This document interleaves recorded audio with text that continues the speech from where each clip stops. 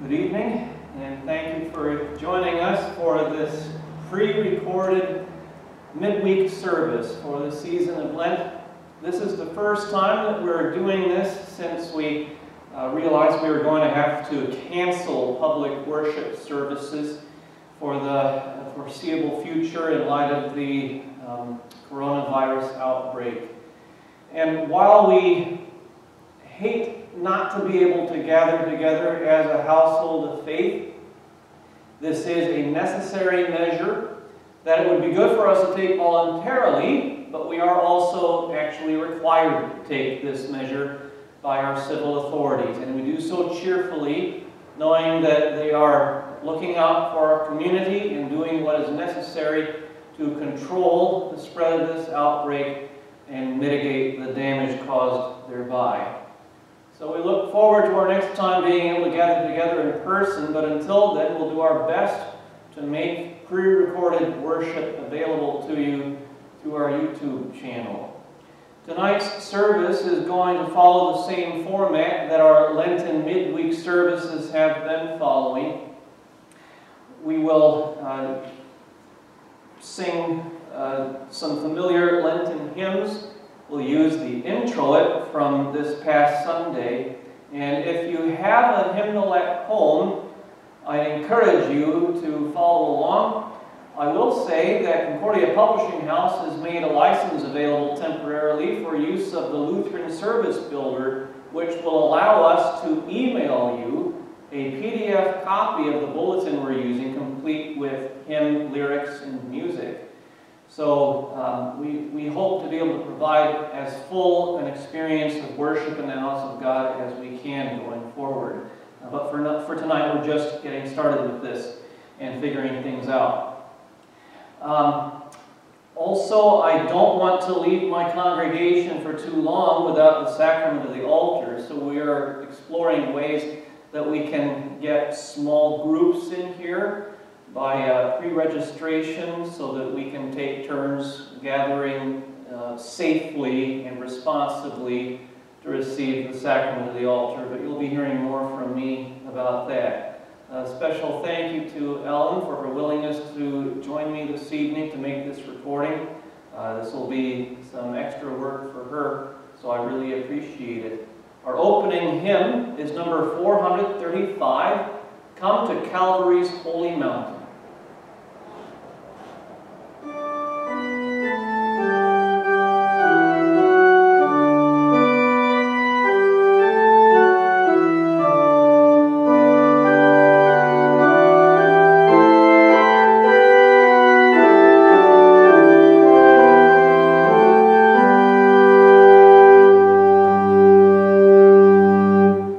Come to Calvary's holy mountain.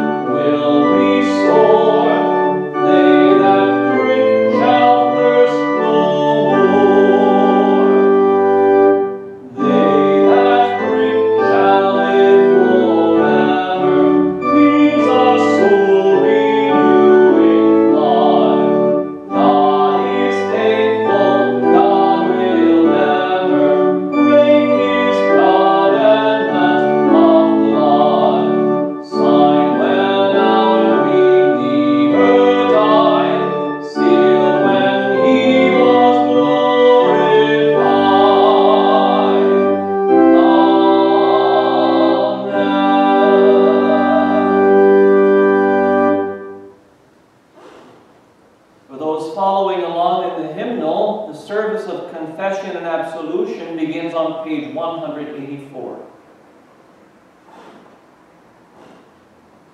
In the name of the Father, and of the Son, and of the Holy Spirit. Amen. Beloved in the Lord, let us draw near with a true heart and confess our sins unto God our Father, beseeching Him in the name of our Lord Jesus Christ to grant us forgiveness. Our help is in the name of the Lord, who made heaven and earth. I said, I will confess my transgressions unto the Lord, and you forgave the iniquity of my sin. Almighty God, our Maker and Redeemer, we poor sinners confess unto you that we are by nature sinful and unclean, and that we have sinned against you by thought, word, and deed.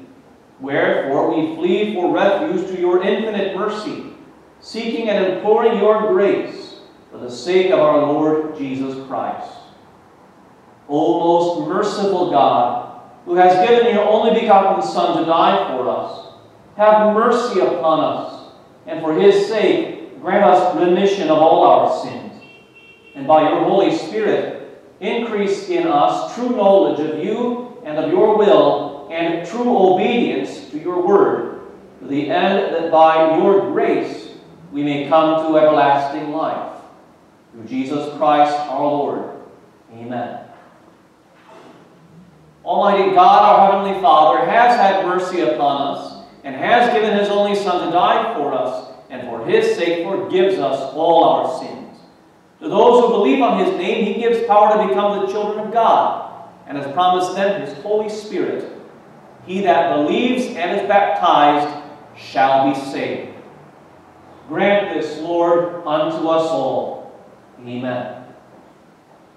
The introit is sung in our customary manner, and the Gloria Patri is sung from page 186 of the hymnal.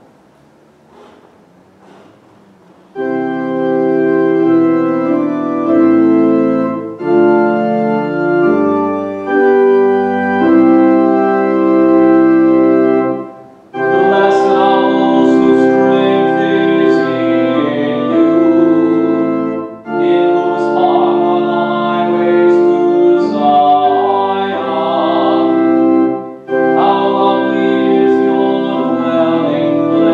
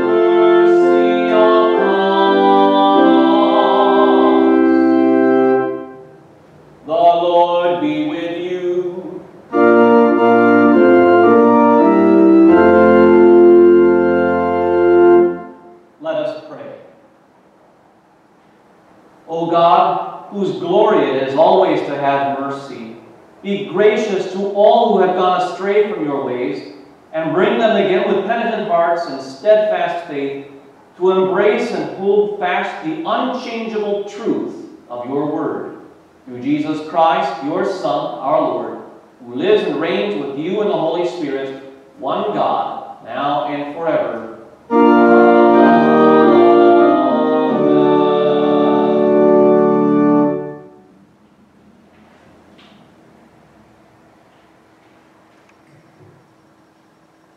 The first lesson for the Wednesday following the third Sunday in Lent is from Exodus chapter 20.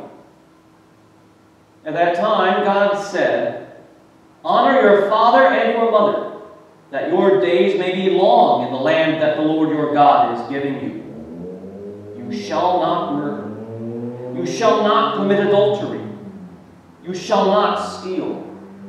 You shall not bear false witness against your neighbor. You shall not covet your neighbor's house.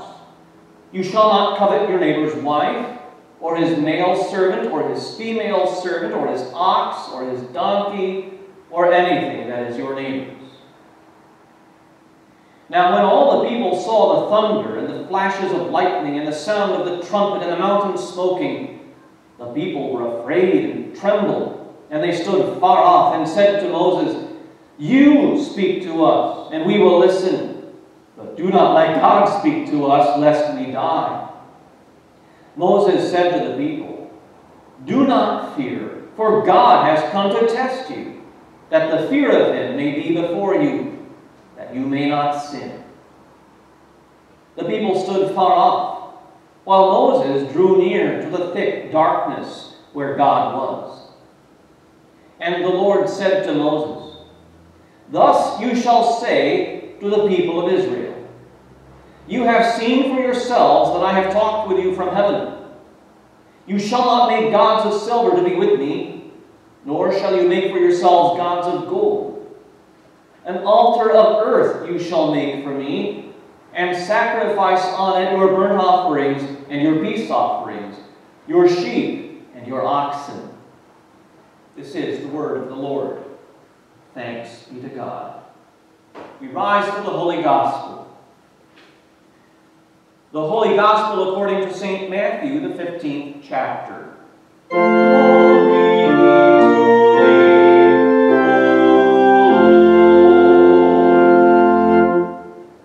At that time, Pharisees and scribes came to Jesus from Jerusalem and said, "Why do your disciples break the tradition of the elders? For they do not wash their hands when they eat." He answered them, "And why do you break the commandment of God for the sake of your tradition? For God commanded, 'Honor your father and your mother,' and whoever reviles father or mother must surely die. But you say, 'If anyone tells his father or his mother, what you would have gained from me is given to God, he need not honor his father.' So for the sake of your tradition, you have made void the word of God. You hypocrites! Well did Isaiah prophesy of you when he said, 'This people honors me with their lips, but their heart is far from me. In vain do they worship me, teaching as doctrines the commandments of men.' And he called the people to him and said to them, 'Hear and understand.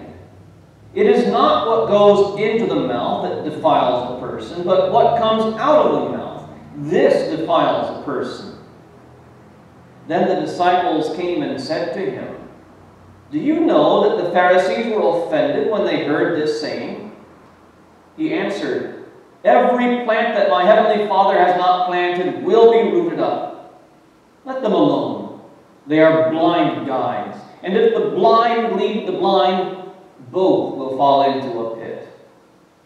But Peter said to him, 'Explain the parable to us.' And he said, 'Are you also still without understanding? Do you not see that whatever goes into the mouth passes into the stomach and is expelled? But what comes out of the mouth proceeds from the heart, and this defiles a person. For out of the heart come evil thoughts, murder, adultery, fornication, theft, false witness, slander. These are what defile a person. But to eat with unwashed hands does not defile anyone. This is the gospel of the Lord. Praise be to thee, O Christ. I believe in God, the Father Almighty, maker of heaven and earth, and in Jesus Christ, his only Son, our Lord, who was conceived by the Holy Spirit, born of the Virgin Mary, suffered under Pontius Pilate, was crucified, died, and was buried. He descended into hell. The third day he rose again from the dead. He ascended into heaven and sits at the right hand of God the Father Almighty. From thence he will come to judge the living and the dead. I believe in the Holy Spirit, the holy Christian Church, the communion of saints, the forgiveness of sins, the resurrection of the body, and the life everlasting. Amen. Our hymn of the day is number 590, Baptized into Your Name, Most Holy.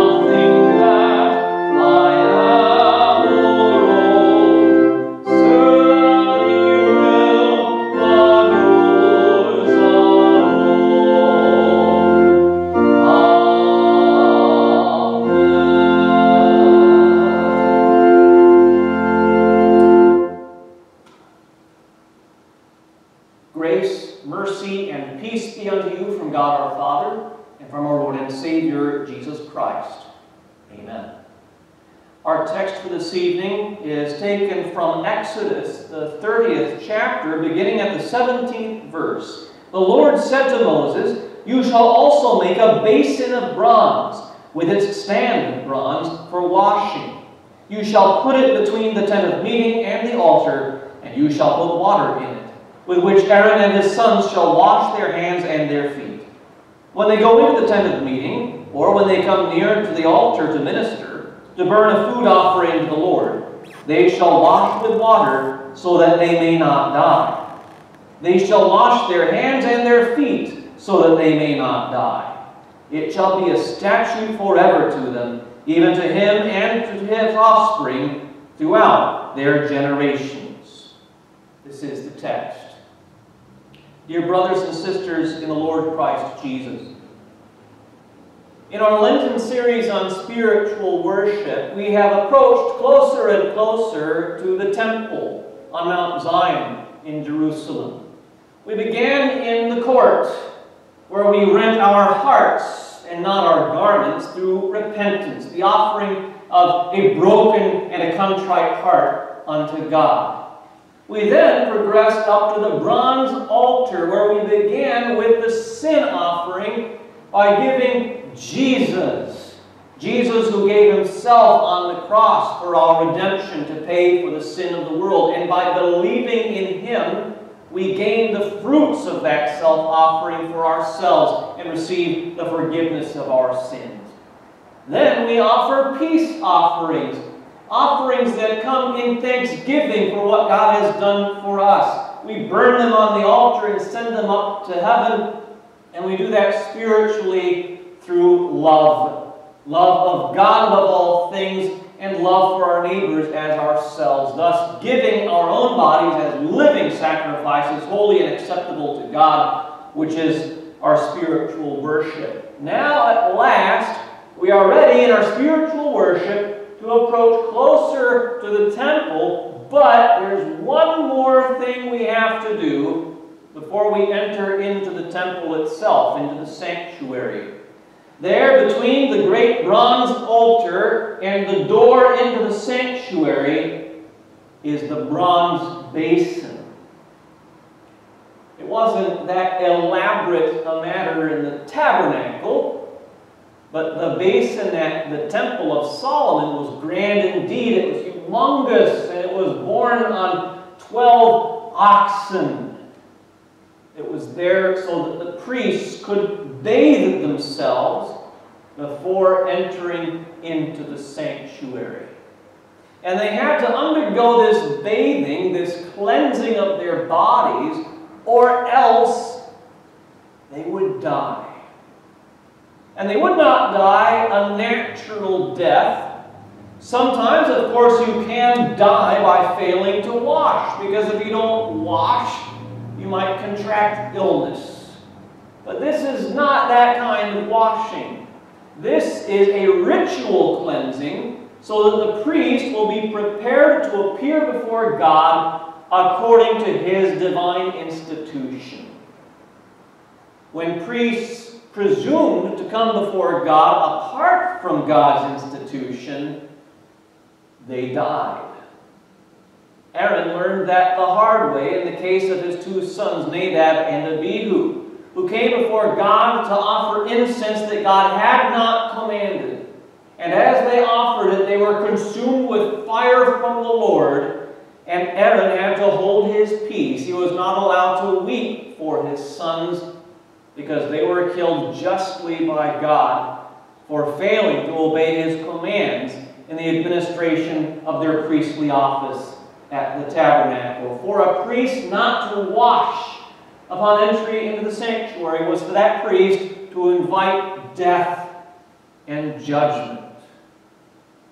And so if we spiritual priests are to worship the Lord our God in spirit and in truth, if we are to presume to come into his nearer presence through spiritual worship, we need to wash. And how do we wash and thus become authorized for spiritual worship within the sanctuary? Well, if you take a moment to think about this bronze basin and what it is similar to, and what it might signify for us Christians, I think you'll come up with the answer readily enough.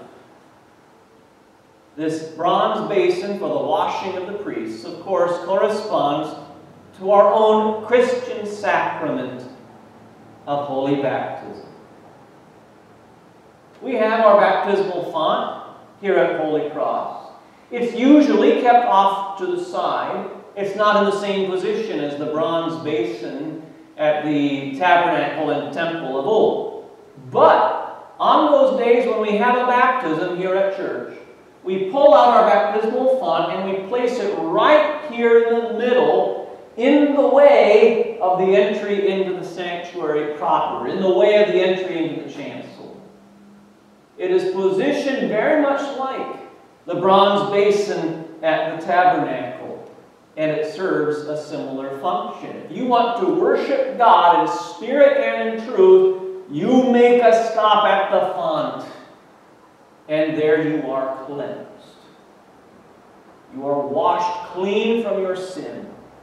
You receive all of the benefits that Jesus has purchased by his death on your behalf. You receive by faith everything that God promises you in holy baptism. But there is a difficulty.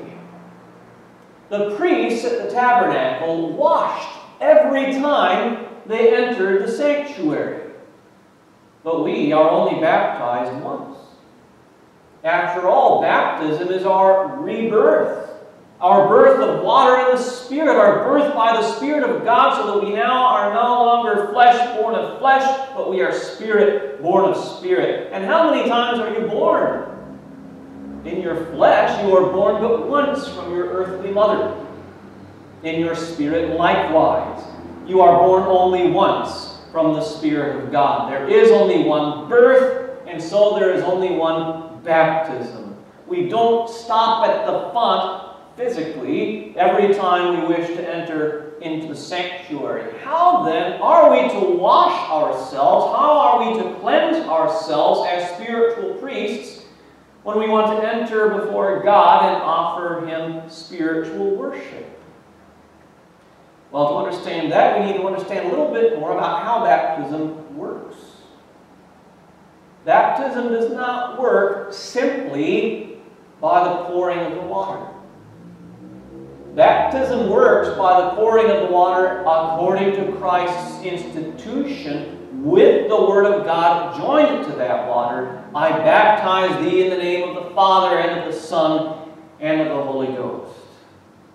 And with that baptism, with the Word of God that is in and with the water, there come all manner of promises of God that are packaged for you in the water. Jesus says, he that believeth and is baptized shall be saved. You can look it up in Mark 16:16. When you believe what God promises you in baptism, rebirth of water and the Spirit, new life, cleansing from sin, forgiveness and salvation, you have the salvation given to you in baptism. You have it by believing it. You can be baptized ever so truly. You can be baptized with pure water in the name of the Father, and of the Son, and of the Holy Spirit, and it is a valid baptism, and God considers you baptized.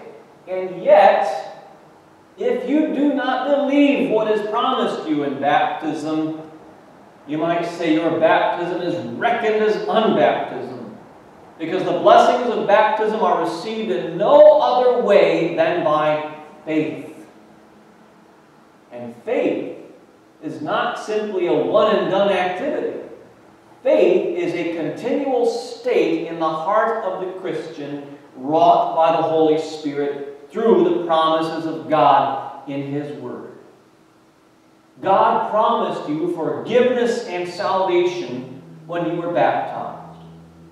And as long as you believe what is promised you in your baptism, you are continually plunging yourself into that saving bath, receiving anew throughout your life all of the blessings given to you in baptism. We talked about this in our Sunday worship a few weeks ago. Even before you are baptized, you still have a baptismal faith if you believe what is promised you in baptism. and are headed toward the font.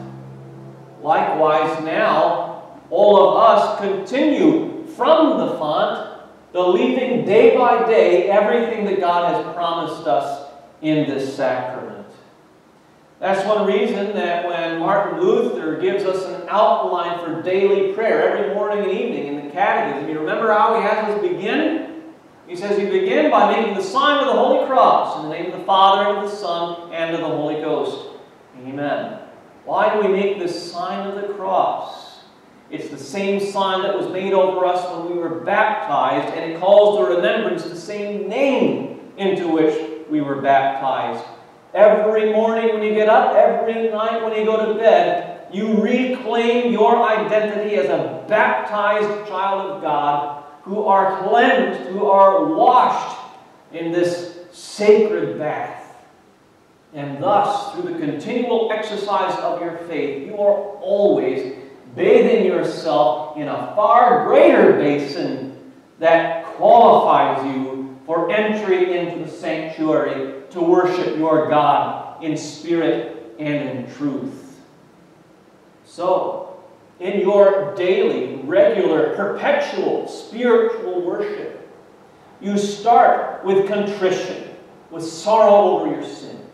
You then proceed in faith toward the Son of God, who gave himself for your salvation as your sin offering. You then offer yourself in love to your God as the great burnt offering. And then you reclaim by faith everything that God promised you in your baptism, the cleansing of that sacrament which prepares you for entry into his temple. Next week, God willing, we'll continue this series, and we will find ourselves actually there in the sanctuary. And we're going to consider each of the temple furnishings and what they teach us about spiritual worship.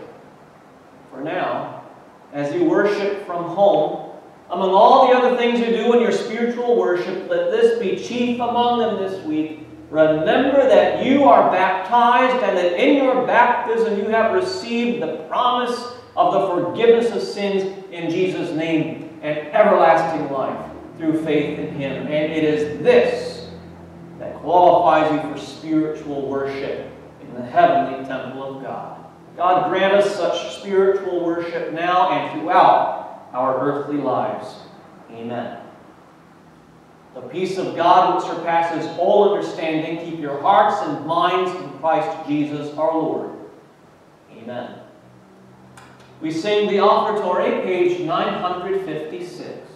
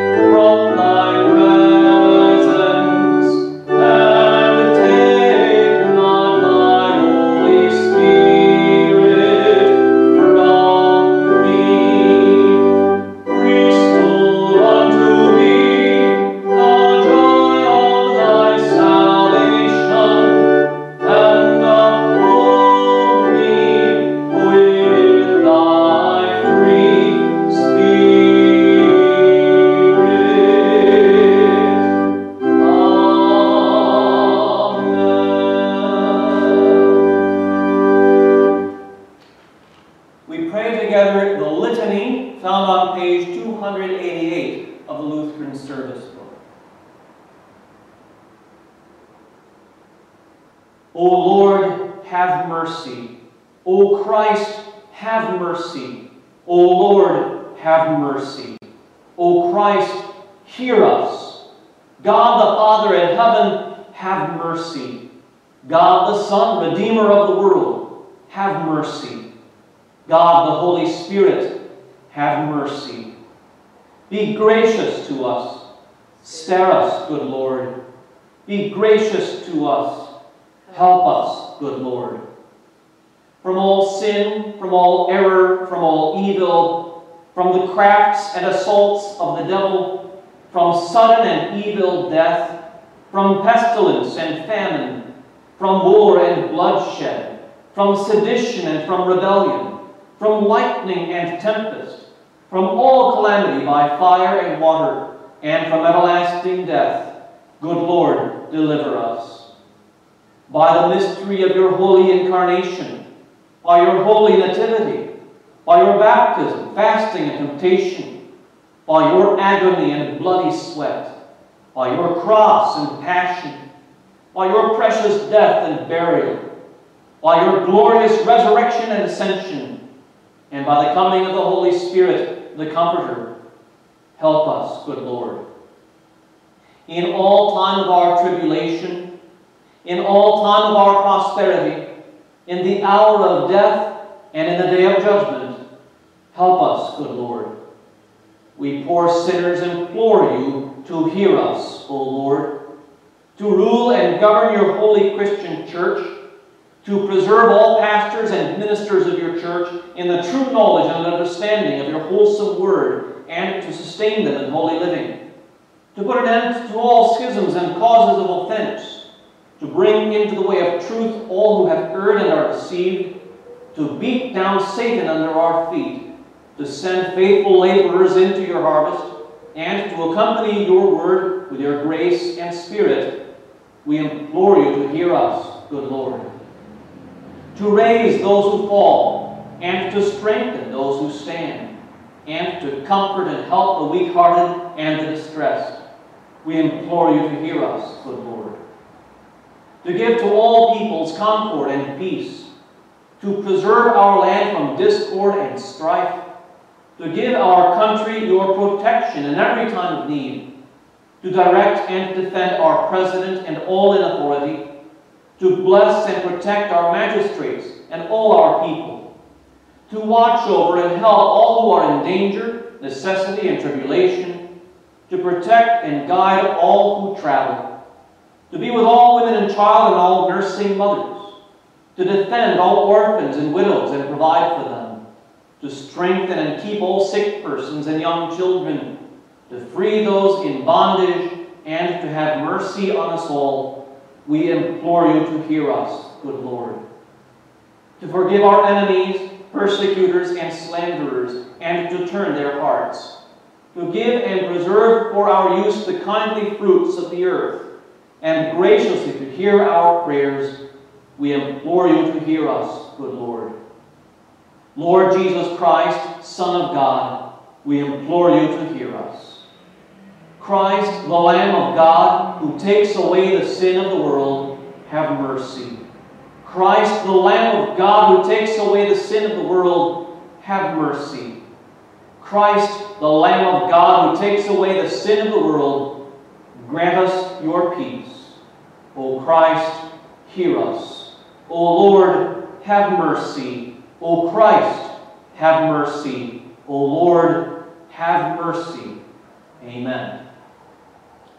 Taught by our Lord and trusting his promises, we are bold to pray, Our Father, who art in heaven, hallowed be thy name. Thy kingdom come, thy will be done on earth as it is in heaven. Give us this day our daily bread, and forgive us our trespasses, as we forgive those who trespass against us.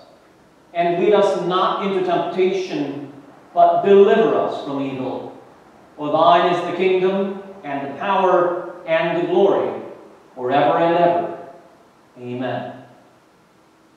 Almighty God, our Heavenly Father, grant us grace to trust you during this time of illness and distress.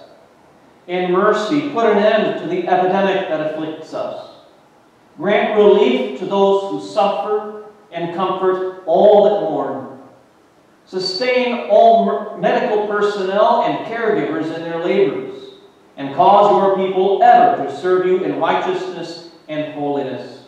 Grant that we may once again be able to gather together face to face as your household of faith, and grant that we may ever long for the gathering of ourselves together.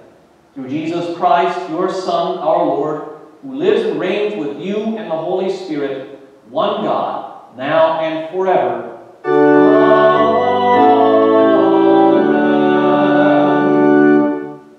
The Lord be with you, and with thy spirit. Bless we the Lord. Thanks be to God. The Lord bless you and keep you. The Lord make his face shine upon you and be gracious unto you. The Lord lift up his countenance upon you and give you peace.